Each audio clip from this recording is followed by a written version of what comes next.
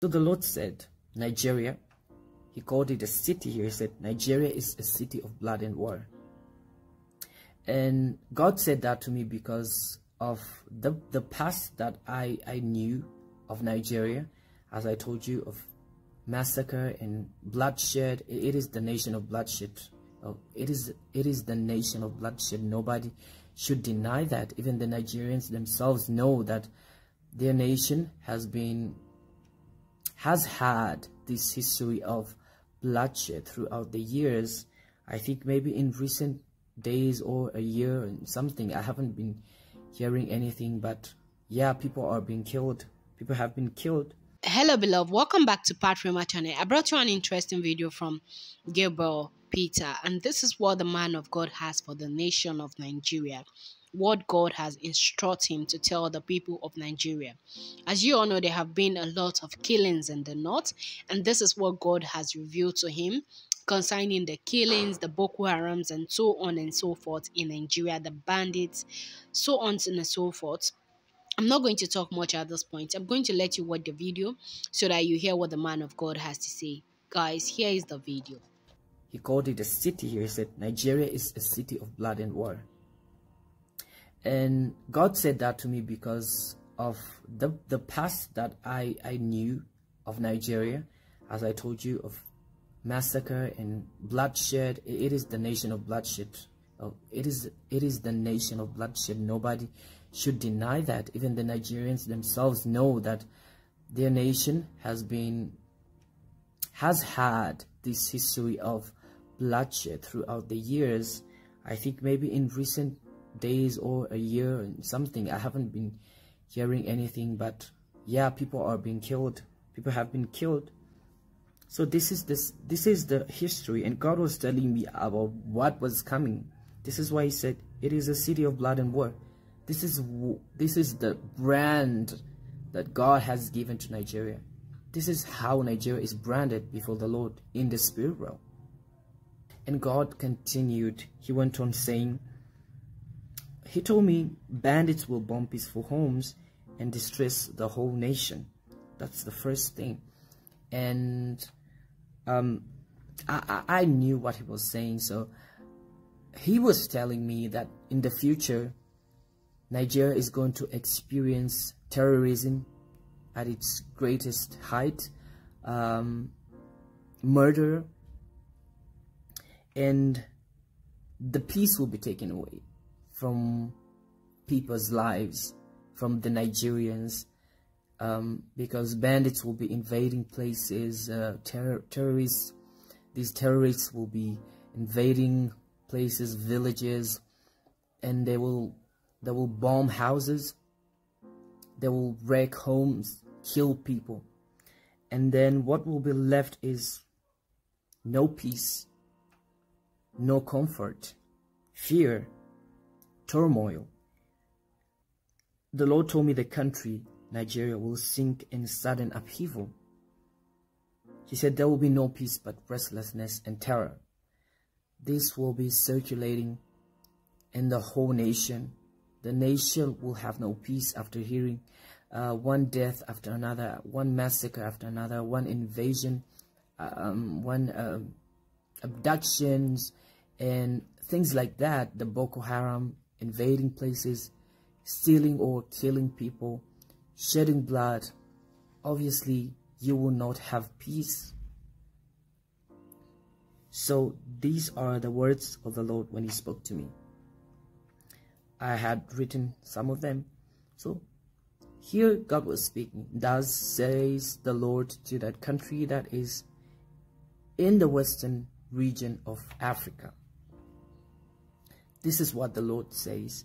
You have shed a lot of innocent blood.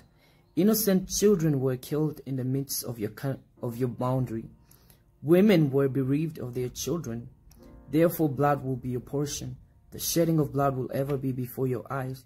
Your people will witness cruel murder and atrocious cruelties done to their loved ones. You will call, but no one will come to your aid, for you have wrought evil all your life. Till my vengeance will come upon you for the blood you have shed, the blood of innocent people. I shall not rest until I fill your cup of of murder with blood, that I may usher my judgment upon you and your land and your people who have wrought this great evil upon you. I will judge all unrighteous nations and all that shed innocent blood. So here God was stressing about the crimes of, I would say, Nigeria. And you may not be participating in this. Of course, I know not everyone in Nigeria is killing, not everyone is guilty, but the guilt is because of the murder, of the bloodshed, the innocent blood that has been shed, that is in the soil. That is in the soil right now, which is crying out for justice, justice, justice. And at the same time, I should tell you, brothers and sisters, that the bloodshed, the blood that was shed, okay, raised altars for the devil, raised altars for entities that are constantly in. So guys, you all heard what the man of God has said concerning the nation of Nigeria, concerning the killing in Nigeria, what God has revealed to him, what he says that he should tell the people of Nigeria.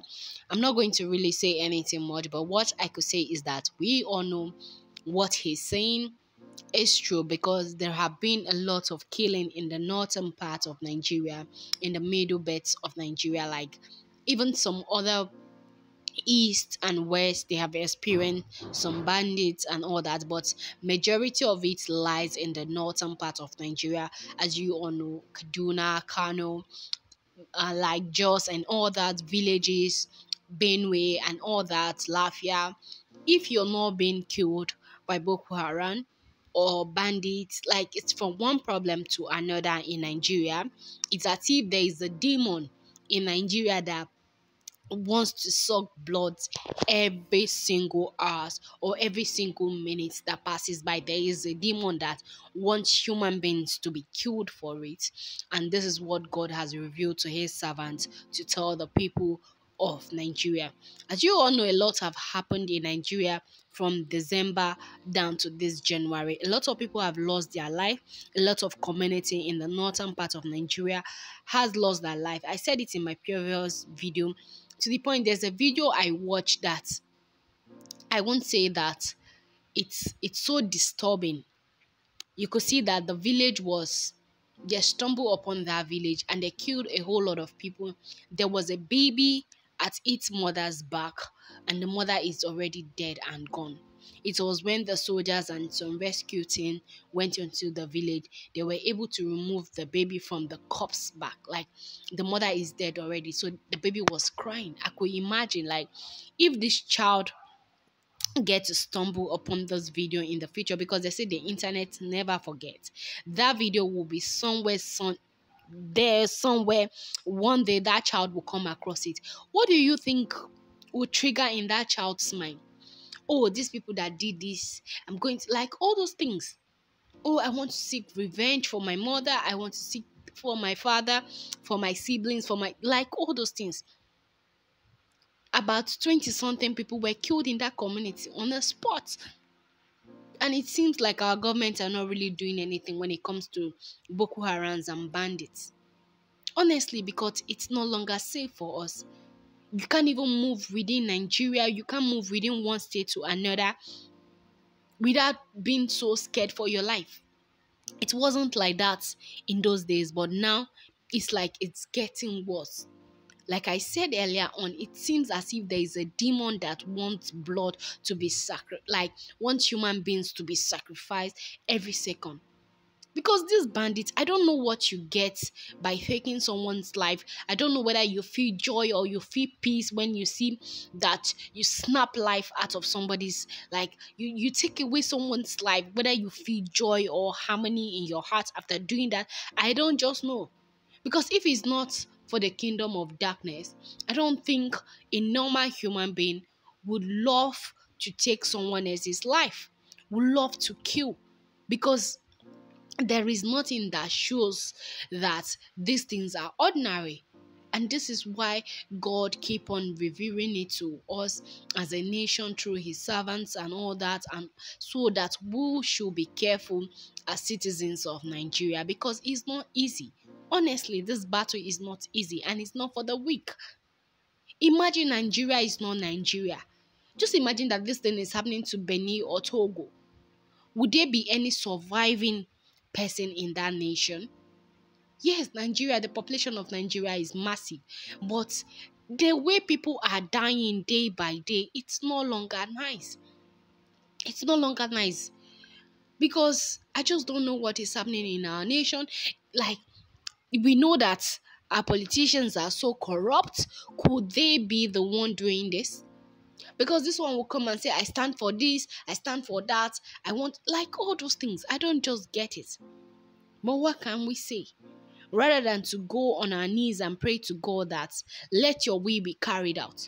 This change, we really want this change to take place as fast as possible, because a lot of people are just losing their life as the clock tick. It doesn't speak well of us as a nation, as the giants of Africa we call ourselves, because like it's just one problem to another as the clock ticks in Nigeria. So God has revealed to his servant, and I believe that we should go down in prayer to pray to God so that his will should be carried out in our nation, so that peace will be in Nigeria, because it's no longer nice. It's like as the day goes on, we are facing different things. And nothing that gets me like the way people are losing their life. People that could live from one community to another in peace, they can't even do that. They are running to the city to seek refuge, and why the city is not also safe. So it's like there is nowhere in Nigeria that is safe for its citizens to be. So what can we do? I just pray that the will of God is being carried out. Since these things are being revealed to all those prophecies, to all those prophets, may his will be carried out. May our prayers be answered. I always pray that God hear the cry of his children. So guys, I just want to know your thoughts at the comment section after hearing what the man of God has said, what God has revealed to him concerning the nation of Nigeria. I want to hear your opinion, your thoughts at the comment section below. I want you to pour out your heart to tell me how you feel after hearing what the man of God has said. And please, if you have not subscribed to Pat Rhema Channel, what are you waiting for? Please subscribe, comment, like, share with family and friends so that you don't miss out on any of our video. And don't forget to turn on the post notification to get notified whenever we upload a new video. And if you're a returning subscriber, I want to use this opportunity to say a very big thank you. Thank you for being part of this lovely family, and thank you for watching our video each time we drop a new video. You're blessed. So guys, I want to say, let's keep Nigeria in our day-to-day prayer. Let's not give up. Anything that is great, devil will always fight against it. I believe that Nigeria will be a place of harmony in the nearest time to come, because the devil cannot just fight if this nation does not carry something. They cannot just be fighting us the way they are doing. Thank you very much for watching. I will see you in the next one. You're blessed.